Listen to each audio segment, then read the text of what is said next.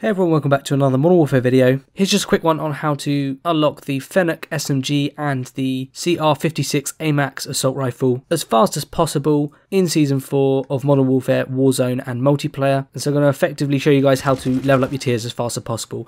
I've done another video on this which is a bit longer and a bit more in depth about how to level up your tiers faster in Season 4. So if you want to go and check that out, feel free to do so. But this is just a quick one on how to level up the Battle Pass enough to get both those weapons from the pass. So the FENNEC SMG you unlock at tier 16 and the CR-56 Amax you unlock that at tier 31. So you don't have to do tons and tons of playing to get this. You should guys be able to get this in no time, but I've had a lot of comments on the previous video saying that you guys are just looking to get this. So if that is you, then here is the best way to get those weapons unlocked. Now, if you guys find this video useful, be sure to leave a like on the video. It really helps me out, and feel free to subscribe if you enjoyed the video and want to see more of these. I'm going to put timestamps in the description, and make sure you guys are sticking around to the end of the video so you don't miss out on any important tips. Right, with that out of the way, let's get into it. So first things first, as I'm sure you guys will know, the main factor that goes into leveling up your battle pass is the time played. So obviously, the more time you spend in game, the faster you unlock the battle pass. So obviously, you do need to be playing a lot of the game, which I guess is kind of common sense, and so hence I'd suggest that if you play longer matches, it's more efficient because you're spending less time in the lobby and more time in the game. That would be my first main point. So therefore, you want to be playing longer matches like Domination, Hardpoint and Headquarters. I also want to point out that you need to be doing well in these matches as well. You can't just be playing long matches, you've got to actually do well in them. You need to be doing whatever you can to earning more XP, getting more kills, etc. And I'll explain how to do that in just a minute. The main best modes to get this done as fast as possible right now would either be Spec Ops / Survival. This is really good, and if you don't like playing multiplayer or Warzone, definitely check that out. Otherwise, Warzone's really good as well, and you want to just try and prolong the match as much as possible. I'll explain how to do that in just a minute.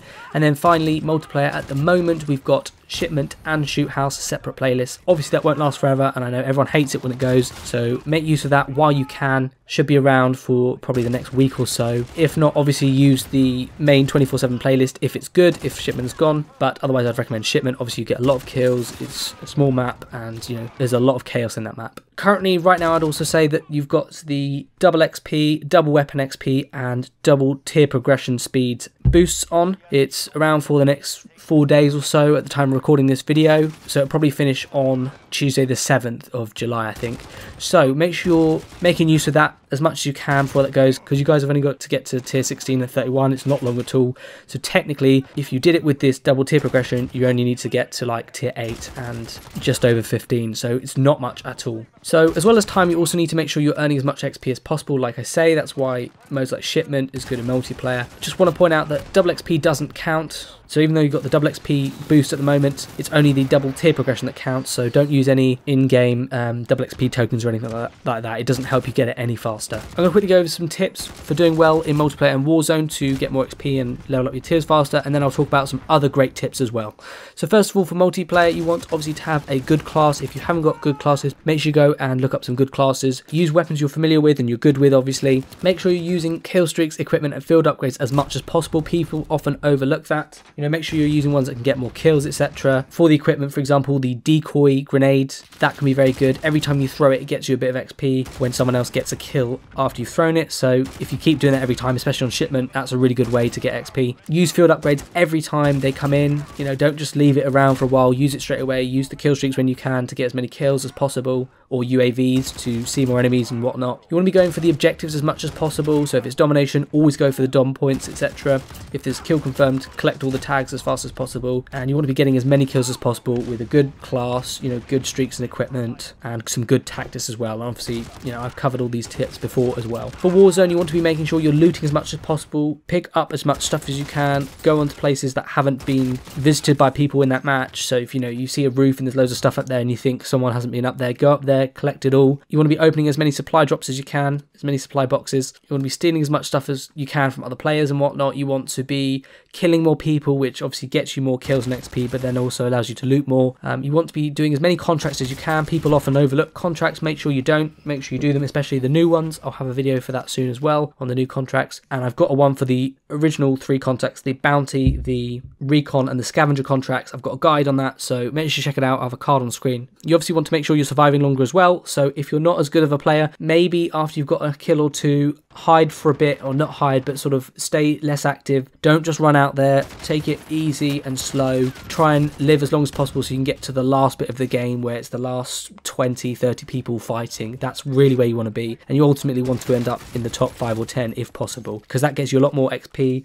time played, and that's where you want to be. You obviously want to make sure you're doing challenges as well. This probably works indirectly just by getting more XP, so do as many challenges as you can. Obviously, people often say, oh yeah, I know challenges, but make sure you're doing all of them. So the daily ones, the weekly ones, the mission ones, you've got the operator ones, the camo challenges, the reticle challenges, and anything like that, and any other calling card ones. You've then also got the intel missions in Warzone, and then you've also got some missions in Spec Ops as well. So make sure you're doing every single one of those. Every challenge you see, you try and do it, and that's going to help you big time, and try and overlap them as much as possible. So if one of them is get a certain number of kills with a weapon, and another one is get a certain number of kills with an attachment, and another one is get a certain number of kills with a piece of equipment, obviously you want to overlap all three, put them into a class, and that will help you bash out those challenges as fast as possible. Trials are really good as well, but they only give a set amount of tier progression for each trial, so just do them as fast as possible. Don't try and spend ages. It doesn't matter what number of stars you get on it, it just matters that you do it. So it doesn't matter if you do really poorly or really well, as long as you complete it, you get the same amount of tier progression. So just bash them out as fast as possible. Find a one you're good with. Don't try and make it perfect to get to 3 stars unless you want to get more XP. Just bash these out as fast as possible, and that helps as well. If you're not sure whether you've got enough time to get this done, obviously you're only wanting to get the weapons done, so set yourself a goal for the number of tiers you want to get done each day to get this done, especially if you've bought this pass near the end